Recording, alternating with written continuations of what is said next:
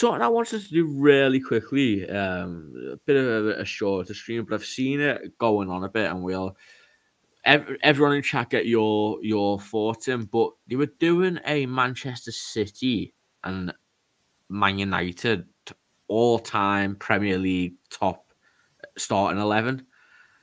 Let's just throw that in the end because I think it's fun. But we'll do Man United, Liverpool, and City. I think our two biggest rivals in probably the Premier League. So we'll start with goalkeeper.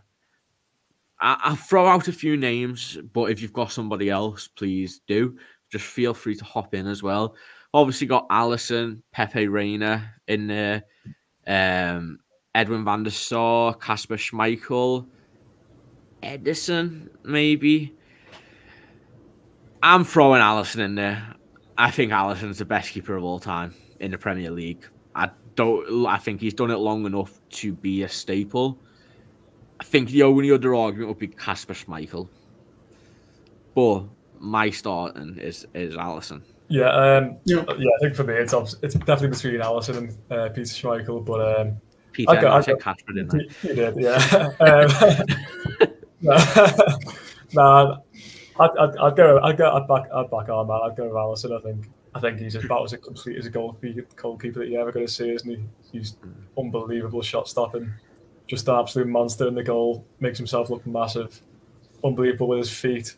Even chips in with goals and assists himself. So, yeah, for me, I'm going Alisson all day, to be honest. Drew? Yeah, I'd go Alisson as well. I just think he's shown like year in, year out since he's been at Liverpool how amazing and quality he is. But for me, the other shout I would I just remember Edwin van der Sar, just watching him for be my longest period. He was always at United, and I swear to God, he looked massive, like lanky, and always just finger tipping save, just like frustratingly just watching. I think it was like the 08-09 when like saves he made as we were cruising towards those final weeks. I was like, this guy is absolutely insane. But I'd still choose Alisson because I think he's just the most talented and has like all around game is top notch. He has qualities that the keepers in the past didn't even ball at his feet, passing, all that kind of stuff. It's just out of this world.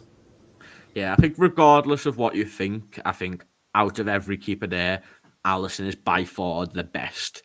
Even if you don't think longevity and career and accolades, he is the best goalkeeper there. Okay, left back. City don't really have a left back. Zabaleta, maybe? Nah. So I think it's probably between Erwin and Andy Robertson. I personally haven't seen anything of Erwin. And I think Andy Robertson's probably going to go down as one of the best left backs in the league with Ashley Cole. So I'd go Robertson. But Tom? Yeah, Robertson for me.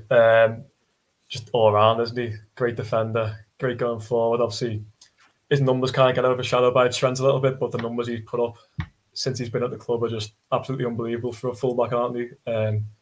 Double digits in assists most of the years he's been here, I think. So, yeah, he's just got absolutely everything. Aggressive, up and down, good defender, good going forward. Won everything there is to win. So, yeah, can't see any arguments against Robinson, to be honest. True.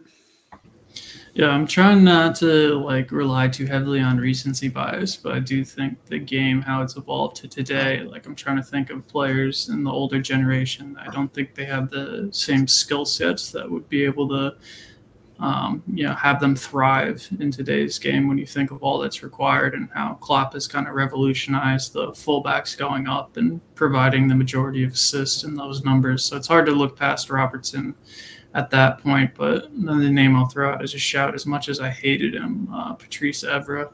I'm curious to see how he'd perform in the modern game, or at least in modern times. But still, I think just the way what I said about Klopp revolutionizing and how important Robertson is to the contribution in attack, just Robertson. Okay, we'll go Robertson there. So we've got Alisson and Robertson. I think right back is probably one of the most difficult positions. You've got Trent Alexander-Arnold, Gary Neville, and Kyle Walker. I'm gonna try and be as unbiased as possible with this, and I'm taking me as much as I can take me Liverpool hat off. I think we need to base this on pure football and ability, as well as longevity and career-wise. And I think based off that, as much as I don't think he's a great defender and he gets massively helped out by his speed, I think I'd go Kyle Walker at right back. I mean, it's a tough one. I think you can throw Gary Neville out the window, but I think between Trent and Walker is very, very close. Obviously, two very, very different right backs, but they're both absolutely excellent in what they do. But I don't know. I'm not going to go for every Liverpool player, but for me, I'm still going to edge Trent because I think Trent has changed what it means to be a fullback for me. Like before Trent, what fullback was there who played like him, who had the ability on the ball like him? There's not very, very, very few. The way you can ping a ball, his free kicks, all the set piece delivery, his intelligence. Just, I think Kyle Walker's obviously blessed with amazing pace, isn't he? But what Trent has to offer, I think, is a lot more difficult to come by than what Kyle Walker has to offer. You're not getting past him, but like I said, for me, Trent has changed what it means to be a fullback. So for me, I'd just edge Trent on that. Drew, you've got to decide and vote. I'm with you on this one, Charlie. Kyle Walker, although I think he wins out a little more just because of, if we're choosing Robertson, no, he's on his best, a solid defender. I think Trent can do the job there, but we praise Trent for what he contributes going forward. And I think Kyle Walker does enough going forward. He scores some ridiculous goals. He's, at least he's able to link up play. He obviously doesn't have the same passing range as Trent, but his recovery on defense, as much as it is to do with his pace, like, you just would love to have that in the team, knowing that even if the other team has a breakaway, that you have a defender who can just get back and stop a certain one-on-one attack. So I think Kyle Walker just has enough going for him and has been doing it for so long, Tottenham before Man City, that, for me, he'd be the right back. I think by the time Trent's finished his career in what could be 10 years, if we're being honest, I don't think it's out the world that he continues at this level for another 10 years. He doesn't rely on his speed as it is. So, it's a possibility. I think by the time his career ends, he will be looked at as the best right back / fullback in Premier League history. Okay, centre backs. We'll name two of them. Think a lot of options here.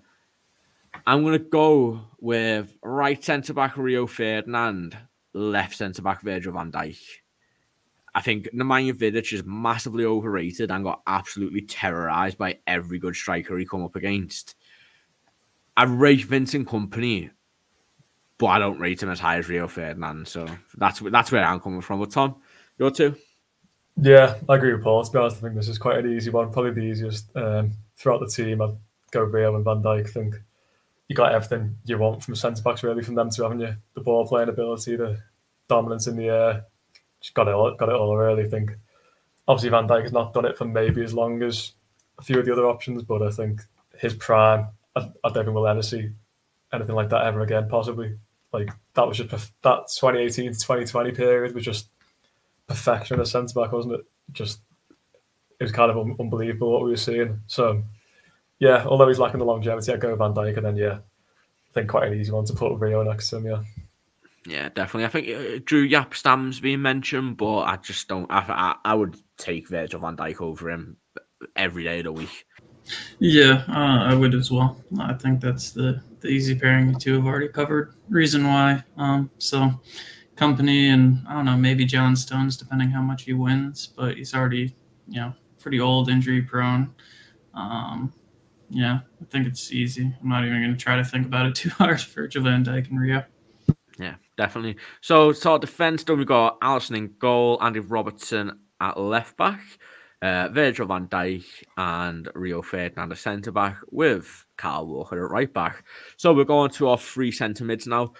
I'm not going to say we need a DM. We'll play what Liverpool are playing with at the moment. Three centre mids. A lot of names here. I'll list a few off. Roy Keane, Paul Scholes, Kevin De Bruyne, Yaya Toure, Stevie G. Let's get the 100% in there.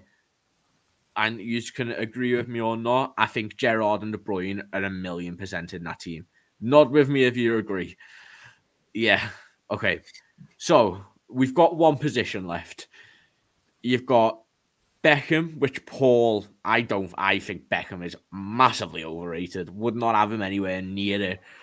But he's saying Beckham. Roy Keane is a very popular one. Obviously, Yaya Toure is up there, but I think didn't really do it over that long. It's a tough one. I think you've got Paul Scholes as well. I think if I had to really take all of my hatred for Manchester United, I think I'd have to go Paul Scholes, if I'm going to be honest. So my midfield three is I've got Paul Scholes, Kevin De Bruyne, Steven Gerrard. Tom? For me, I'd go De Bruyne, Gerrard, Keane. I think just for the balance. I think obviously Gerrard's got absolutely everything. You can do anything you want him to do. Obviously, Kevin De Bruyne is a bit more attack-minded, can do what he wants going forward. And then obviously Keane can sort of do a bit more of the defensive duties, got the leadership obviously as well, which obviously Gerrard does too. But yeah, for me, I think for the balance of the team, for the balance of the midfield, I think I'd just about edge Roy Keane with Gerrard and De Bruyne here. Drew, you've got the final vote. Who are you going with? I'm siding with Tom on this one. I think Roy Keane fits the balance quite nicely. I think Scholes, as he said, Gerrard and De Bruyne kind of covered the aspects I'd be looking at for Scholes, and I would like the CDM or the more defensive-minded person in there as well, and Roy Keane just does that to a T. So complete the midfield for me. Yeah, there we go. So our midfield is Roy Keane, Stevie G, and just say Kevin De Bruyne. I can't forget about KDB. Okay, so we'll do each position here separately. So let's start on the left wing. I think it's pretty obvious. I think we've got to go Cristiano Ronaldo. Tom? Sadio Mane, he's best football player in the world, isn't he? Is Giggs an unpopular shout? No, he was good. Giggs is a longevity merchant. Yeah. That's all he is. He just played a hell of a lot of football. Is James Milner your best midfielder in the world with Gareth Barry? Let's be honest. Ryan Giggs is not in this conversation. No, Mane's a Premier League legend, but it's Ronaldo. I don't think it's too close, really. Obviously, won the Ballon d'Or while he was here, so yeah, I think he's got to get the nod on this one. To be fair, True. Yeah, Ronaldo. To be fair, looking at Liverpool, I think Sadio Mane is probably our best option, isn't he? As that left winger, we haven't really been off the top of my head. We don't really. To be fair, since Klopp came, we didn't really play with wingers, did we? So it's bit of a hard one. Right wing again, another easy one. Tom, Mohamed Salah. That's not even close, is it? No, nothing to add to that one. To be honest, just we said what we need to say about that man, haven't we? So yeah, I think it's definitely Salah. You guys don't want Stuart Downing in? Oh, that's a tough one. Big Stuart, you never know. Premier League, according to you, if we're going Ryan Giggs, he is. So longevity, man. Is he still longevity. Playing? Yeah, I don't think we're being harsh with anyone else there. I don't think anyone gets a look in ahead of Ronaldo and Mohamed Salah. Sterling within a shout, but again, not really. Trying to think of the right wingers, but no. Mohamed Salah. Sane blew it up in that one couple again, seasons. no. Yeah, it's not really. But, yeah. Now, probably the hardest position of the front three. I think if we're going purely off the best footballer out of all three clubs to play as a striker, Luis Suarez is there. However, he only did it for 2.5 years. At the top level, he had a bit of a stinker. His first 6 months for Liverpool, 2 years at the top. So we're looking at what? Sergio Aguero, Wayne Rooney, and I think Eric Cantona is probably in the same boat as Suarez. I think the other two outweigh him. So if we're going off them two, because I don't think any other Liverpool player really. Roberto Firmino, but no. Robbie Fowler, Michael Owen, but again, you know, I think Michael Owen doesn't help his case by leaving for Real Madrid, and I think Robbie Fowler's more of a Liverpool legend. Unbiasedly, I think I'm probably going to have to go Sergio Aguero. Tom? Tough this one, isn't it? There's so many options. Like, even for United, like, you got York, Cole, Van Nistelrooy, Van Persie, Rudy, just for United. I think I agree with you. I think Suarez, the season he put up 13-14 is probably the best we've ever seen in the Premier League. What he could do with a football that season was just majestic. The numbers he put up, considering he was banned for the first 6-7 games as well, which is unbelievable. Wasn't blessed with a great team around him either. But yeah, I think longevity included as well. I think as a kind of false nine, maybe I'd just go Rooney. I think he should have everything, didn't he? Passing range, goals, assists. I'd fight about him. Won so many titles. I think he had everything. So yeah, I think I'd sort of regrettably just go Wayne Rooney there. Drew, once again, you're the side and vote. Who are you going for to lead the line?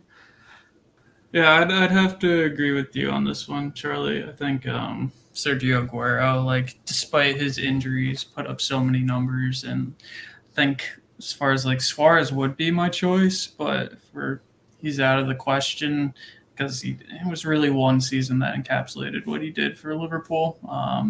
Versus Sergio Aguero, I think, you know, one of the most historic moments in the Premier League. But he was that kind of player where ball at his feet. Like, I remember when we beating City like 4-0 or something like that. He came on and just laced one from 30 yards. Like, this kind of player could score from anywhere, any position, and just deadly. So for me, I think I rate Tom's shout of Rooney because he done so well, had an amazing career, but I think Sergio Aguero just encapsulates for me what it means to be a striker, minus injuries.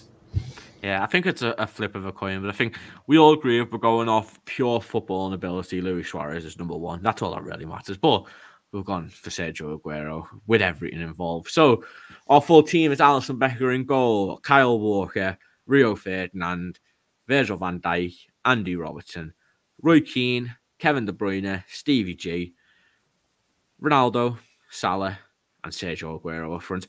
I think that's really fair. I know people are asking for it as well. I'll do a quick one before we end the stream. Who's managing the team? I think for me, his treble just pipped him. I'm going Pep Guardiola.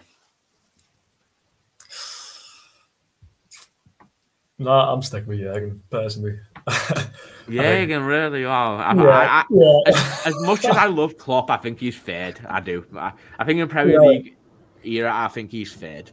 You know what? He probably is, but I just adore the man. I think what he's done with the money that he's had. I mean, it is. To be fair, I'd probably go Fergie top of them, taking me Liverpool hat off. But in terms of Pep and Klopp, for me, what Klopp's done with, when you look at the net spend between the two of them, and what Klopp's done with that, I think it's just unbelievable, the job he's done. I'd like to see Pep. I know it's a bit of an argument about, you know, the top managers always get the top clubs, but I would like to see Pep do it without just a blank checkbook. So until he does that, I'm going for Jurgen. True. It's interesting for me because it's like, if I'd want like one manager over like a decade or more, it'd be Sir Alex. If I'd want one manager for one season, it'd probably be Pep Guardiola. But for one game, I'd probably want Klopp. So pick that apart. So basically, we aren't doing a manager. Let's just make that easy. Because we all love Jurgen Klopp far too much to put him anywhere apart from top. So we'll skip the manager. But yeah, that was a little fun segment. But guys, thank you so much for joining us. Appreciate all the comments. If you haven't, please do leave a like. Subscribe to the channel for daily streams at 7:30, post matches straight after the game, and also the Star Stripes Anfield nights that we do every Tuesday for you American viewers. But yeah, thank you very much for watching. Tom, Drew, appreciate you guys joining. Barbie and Charlie, this has been the LSG Transfer Room, and thank you very much for watching today.